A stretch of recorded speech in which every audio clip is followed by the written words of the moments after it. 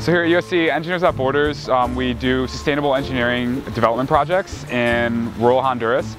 We kind of oversee everything from the beginning assessment to all the way through to the actual construction and implementation of these projects. And everything's completely student-led in design, and we work with professional and faculty mentors as well who oversee it, but everything starts with the students here. I think my favorite part about going to Honduras, aside from the interesting engineering aspects, is just working hand in hand with the community members.